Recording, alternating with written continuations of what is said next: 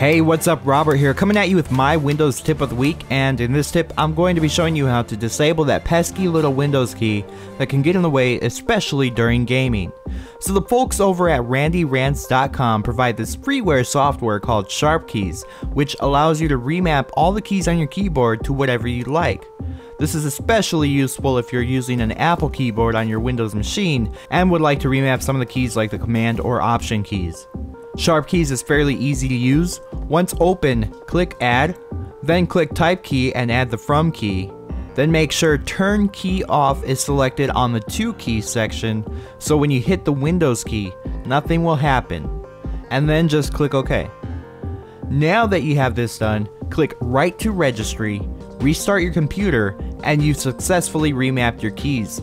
And if you're not happy with the results, you can always go back and edit or delete those keys created at a later time.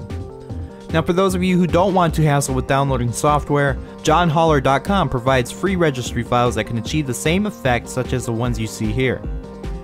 Installing registry files takes seconds and is fairly easy to do. Just double click them, agree to all security alerts, restart your computer, and you're good to go.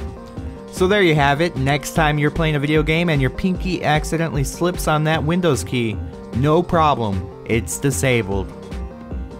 That's it for this week's Windows tip. Hopefully you found it useful. You can always subscribe to this channel for free weekly tips and tutorials just like this one. If you have any suggestions for Windows tips, go ahead and leave those in the comments below. Again, I hope this helped. Thank you for watching, and I'll see you next time.